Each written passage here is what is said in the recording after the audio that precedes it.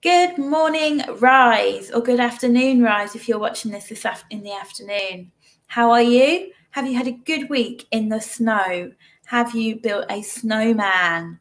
If you have, maybe you want to send us your pictures of what you've been up to in the snow. Now, this week is our last week in the book of Acts.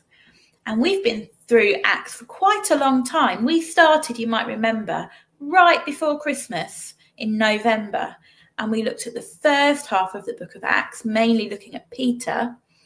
And then after Christmas, we came back. And this second half, we've mainly looked at the story of Paul. Now, this is our last story, and we are looking at Paul again. And we are looking right towards the end of the book of Acts. Our stories this week are Acts 27 and Acts 28. And the videos below, which you can check, and Acts 28. But I'm going to read from our book one last time, and I'm going to just read Acts 27 this week. And Acts 27 is all about a shipwreck. So this chapter is called The Big Beastie Blower. The Big Beastie Blower. So Festus and Agrippa told Paul that he'd have to go to Rome. They sent a big, strong and muscly guard called Julius along too, to make sure that Paul and a bunch of other random prisoners didn't escape. This was going to be our longest journey yet. The boat we got on was a rather slow one. It stopped nearly every town along the way. The first place we stopped at was called Sidon, and we knew that Paul had some friends there who would want to help him. Muscly Julius was also rather a nice man, and he let Paul go and say hi to his friends as long as he promised to come straight back. So Paul was a prisoner at this point. Our journey really wasn't going well. The wind kept blowing us the wrong way, and it was as if we were constantly fighting against the sea. It was pretty rough, and lots of people were being sick. Ew. Eventually, we stopped in a place called Myra, and Julius decided we should try a different boat. It took a while, but in the end, we found places on a boat that was going to Italy. But the new boat really wasn't much better. In fact, the weather was more of the problem than the boat, but either way, there was plenty more puking on this leg of the journey. We ended up having to take a totally ridiculous route because every time we tried to get to land, we got blown way back out again. It seemed to be getting worse and worse, and Paul told everyone the journey was going to be so bad that the people would die and the boat would be ruined. I'm guessing he wasn't feeling so great, what with the stormy weather and everything, but I wasn't expecting him to be the voice of doom. Julius was obviously feeling a bit more positive and ignored Paul completely. Awkward. He decided that the captain of the boat knew what he was doing and agreed with him that they should keep on going, at least to Crete. There was a pretty decent harbour in a place called Phoenix on the island of Crete, where we'll be able to tie up the boat and wait out the worst of the weather. But even that didn't go to plan. The strongest wind I've ever known was blowing and blowing and blowing, and no matter how hard we tried, we just couldn't go in the direction we wanted. All the boaty people called it the northeaster, and I think I might just call it the Big Beastie Blower. It was all starting to get pretty scary. My knees were knocking and everyone looked terrified. Even the proper boaty people who'd done this journey loads of times before were worried. They pulled in our little spare lifeboat that we towed along because they wanted to keep it safe. And then they did something that got me even more worried than ever. They actually started to tie the boat together. They had super long ropes that they tied all the way around the ship, from the top to the bottom. They even dropped the anchor. I mean, I thought that's what you did when you wanted to stop the boat, but apparently it can help you slow it down and stop it blowing over. when there's a massive storm like this one. But it didn't get any better. We ended up having to throw boxes of food and material and other things that we were taking to Italy into the sea. They were making the boat too heavy, and they kept flying around all over the place and hitting people. I have to say, this was literally the worst boat journey of my life. I couldn't wait for it to be over. But it got even worse.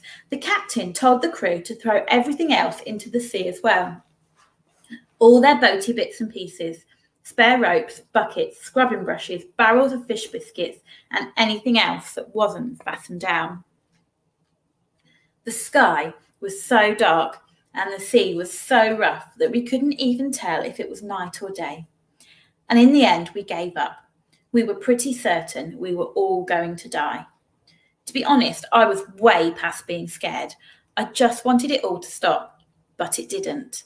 It went on for days and days and days. And all the people on the boat just sat on the deck looking pretty awful.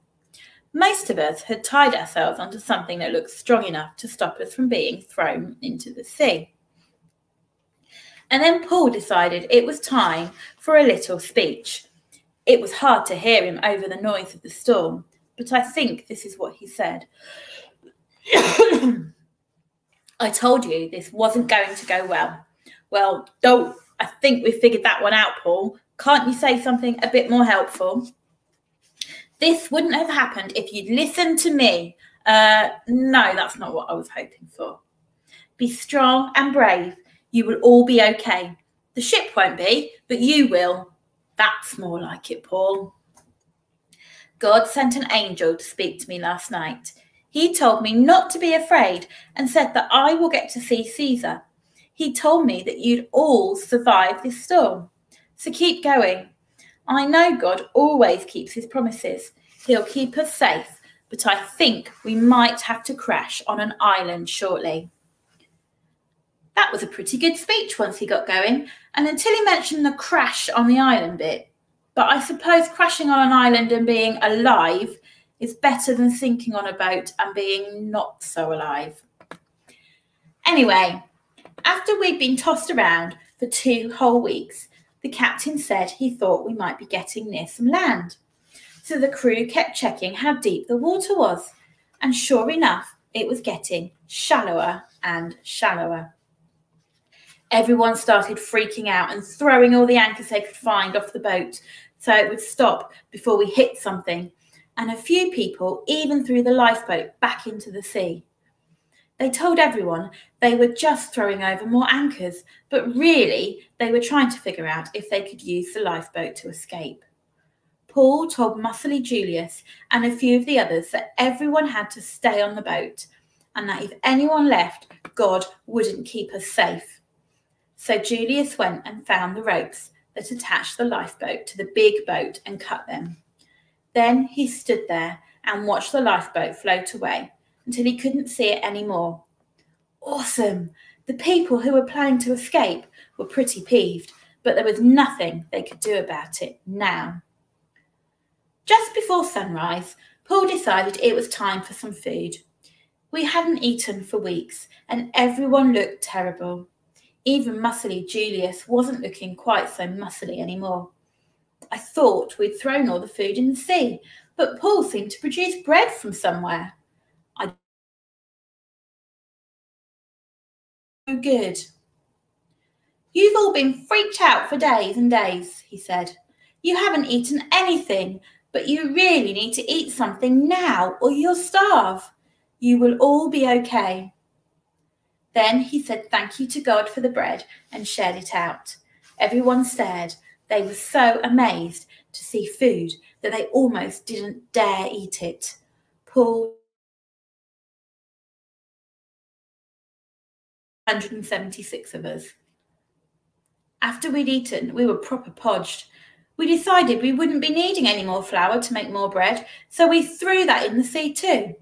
Honestly, I'm sure there couldn't possibly be anything at all left on the boat now, could there? Eventually, the clouds cleared a little and we could see a beach with white sand. It was quite a nice beach, really, one that would have been great for a day out if you weren't with a bunch of totally exhausted people. The captain aimed for the beach and told everyone to cut the anchors loose and put up the biggest sail so that the wind would blow us into the sand. The captain had a pretty good aim and we were doing well, but then we suddenly came to a crunching, cracking, creaking stop. We had managed to get stuck on a big pile of sand on the bottom of the sea, and the beach was quite a way off. Then the back of the ship started falling apart, and the sea grabbed hold of all the pieces and took them away. Ah! The other prisoners, who had been sent with Paul, looking like they were thinking of escape, looked like they were thinking of trying to escape, and a few of the guards wanted to kill them. But not so muscly now Julius managed to convince the guards that this was a stupid idea, and instead told everyone to swim for the beach in the distance. But not everyone could swim. Oops. The swimmers went for it. They used every last bit of energy they had to fight through the waves and get to the beach. The not swimmers grabbed bits of boat before it all got washed away and used them like big floats.